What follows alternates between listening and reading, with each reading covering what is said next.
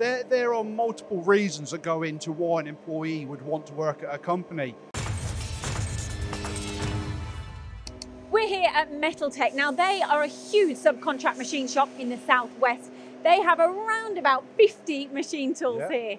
Amazing. Stephen, why have you got so many Filtermist attached to your machines? Well, the Filtermist system is a fantastic system. It's very simplistic in the way it works, doesn't require a lot of maintenance, and as you can see on the Filtermist system behind us, the green lights, that's actually part of a monitoring system which would tell us the condition of the filter and how efficient it's actually performing. Now, talking about efficiency, this is a machine shop that you have success, don't you? You know, you have so many systems in place to make this. The floor is immaculate, it's clean, you're running it very lean. Yeah. Why is a system like this so important for yourselves? Well, there's a number of reasons really. One is just to protect the internal workings of the machine, to remove the mist that is created by machining process, but more importantly, it's to provide an environment that is healthy and conducive to removing the opportunity for long-term respiratory issues that staff could otherwise suffer from. So we're trying to create as near a perfect working environment for them as we can.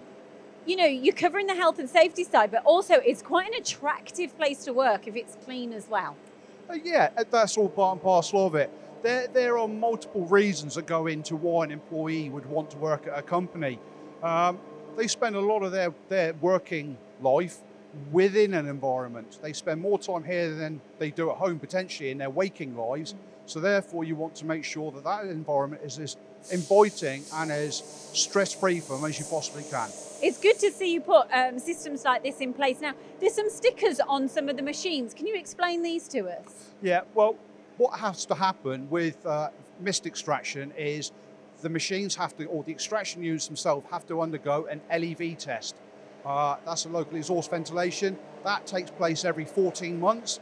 The idea of the stickers at the point of test, that is the period of time by which you should be leaving the door closed for the extraction system to ventilate or extract all the mist within the machine. That's going to take, that's time. You know, we're always talking about saving time on machining, but that's a long time for someone to maybe have to open the door. You know, if it is 10, 15 seconds that they have to wait before going in, you don't want that, do you? You want that to be the least amount as possible. Yeah, you're looking for the system to be as efficient and effective as possible.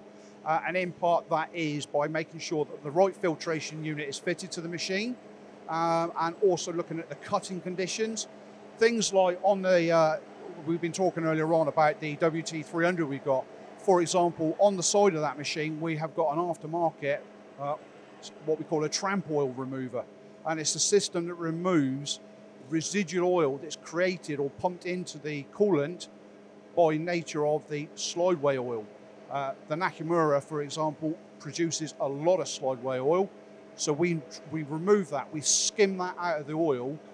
That is one of the constituent parts that will burn off during machining and cause the misting.